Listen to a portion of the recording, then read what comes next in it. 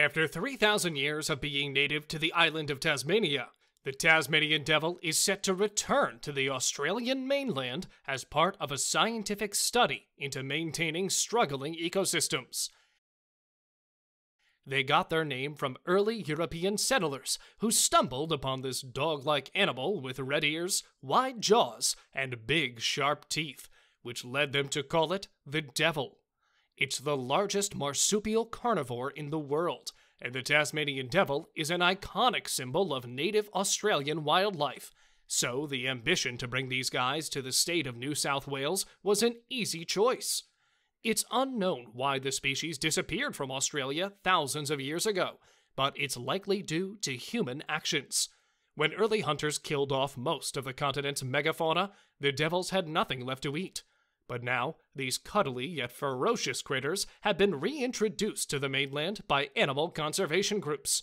The tiny natural predator will help maintain the balance of the Australian ecosystem by scaring off introduced threats such as feral and domesticated cats, and helping native animals to thrive.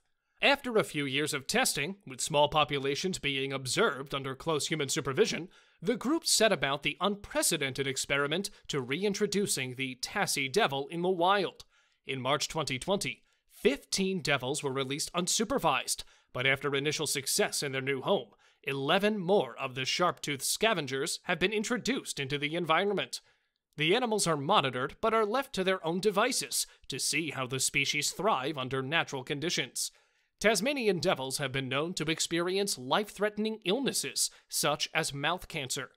Efforts to treat and assist them made this experiment especially important. This tireless effort means that the devils have the best possible chance for survival as they acclimate. Tasmanian devils are crafty and ingenious survivors. They prefer to scavenge for their food than hunt. The primarily carnivorous explorers are naturally predisposed to adapt to the wilds of the Australian mainland.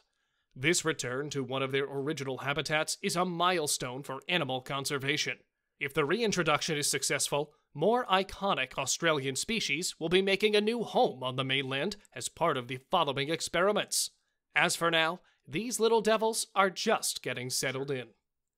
Thank you for watching this video. I hope you enjoyed it, and please like and subscribe for more content in the future.